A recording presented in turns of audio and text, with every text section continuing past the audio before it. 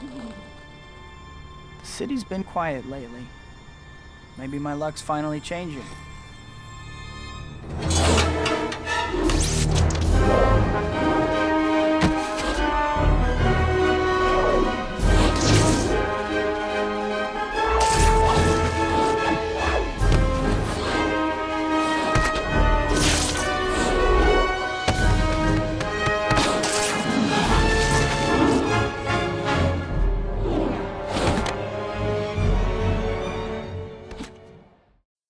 Ahoy hoy YouTube, my name is Brandon and I am the host of TYT Gaming, or TBS if you watch my personal channel, and this is the 7th edition of Throwback Thursday, where I take you on a nostalgia trip of my personal game collection and give a small retrospective look at a game. If you have any suggestions for a future Throwback Thursday, my Twitter and channel are in the description below, you can reach me there. For those who have been following the series, last week I reviewed Spider-Man the movie, which came out in 2002. In the very first edition of Throwback Thursday, I did Spider-Man 2000. Well, with the release of The Amazing Spider-Man, I thought it's great to see where the roots of the franchise, at least the video game franchise, came from with Spider-Man 2, which was released in 2004 for the PlayStation 2, Xbox, and GameCube. Off the bat, what's different about this Spider-Man game compared to the others I reviewed is the ability to fight crime on a street level. From his origins, Spider-Man has always been a street-level superhero. He doesn't really do indoor environments or corridors too well, and he doesn't really go and fight into space like Superman. Staying true to the comics, we finally get the ability to touch the streets, swing around New York City, and fight crime like we always wanted to. Instantly, no matter what. People drew comparisons to what I like to call the Grand Theft Auto effect. Because Grand Theft Auto pretty much popularized open world gameplay at the time, in 2004, all you heard was Grand Theft Auto meets Spider-Man, and I never really believed that claim, but I'll let you be the judge of that. I always try to put a disclaimer when it comes to graphics because as the game gets older, you can lower your expectations for graphical masterpieces. But even in 2004, this game was considered poor in the graphics department. A lot of people felt that there was a degree of trade-off for open-world features versus graphics. Sort of like how we forgive Grand Theft Auto, because the technology is so vast for open-world gameplay, you can kind of forgive the graphical limitations that come with having that huge, vast environment. But even back then, the character models just seemed flat and poorly done. Outside the main characters you really care about, like Spider-Man, Rhino, Doc Ock, etc., everyone just looks terribly done. Pedestrians, cops, the nerd that is Peter Parker looks incredibly blocky, like he has an old school Xbox in his jacket with the original controller, and the indoor environments look just as bad. Everything just feels flat, nothing pops out or sticks at you. This may just be the Treyarch effect, as we know Treyarch is terrible when it comes to graphics, but while we're on the topic of production values, the voice acting was just outright poor. I just heard gunshots! Come out with your hands up! Eat lead! Spidey, I just, saw, I can't do it. I'm sorry, Spidey! I got a bunch of pizzas to deliver and you're late.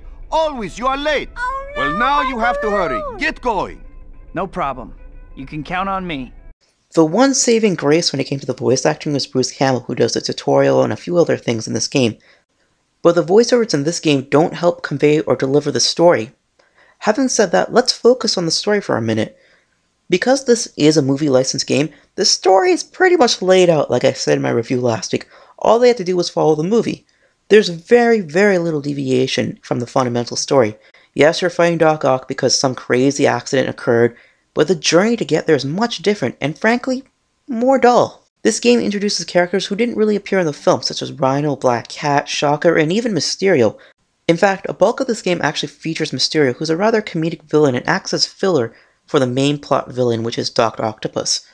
I did enjoy the creative license, but I felt like they could have done more. The entire Spider-Man mythology is based on a strong story and backstory, and for the most part, this game isn't really trying to tell you a story. It feels shallow.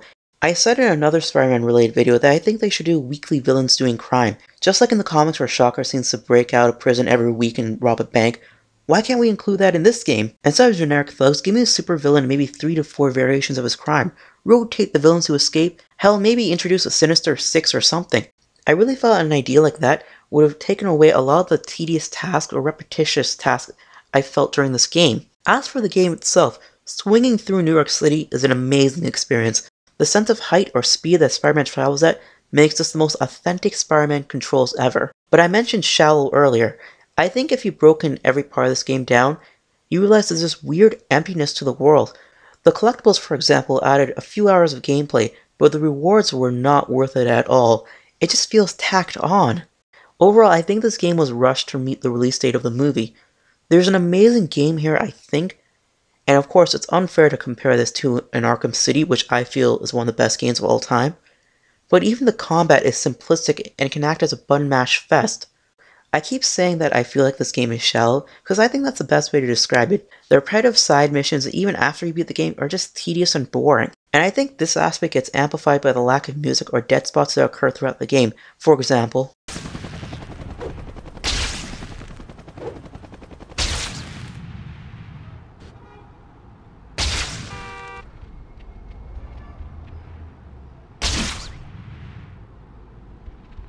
every week I try to give you guys a personal story about my relationship with the game, and after sinking 30 hours plus in this game when it first came out, the only thing I can remember is the instance where you fight Mysterio in a supermarket and defeat him in literally one punch. This actually might be one of my favorite moments of video game history, just because I think it was an amazing comedic setup.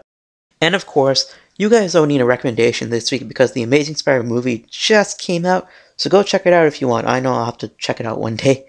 Put in your comments below, everyone. What did you think about Spider-Man meets Grand Theft Auto? And if you liked the video, give it a thumbs up. It would help more people see the series. And as always, everyone, you're watching TYT Gaming or TBS, hosted by Brandon.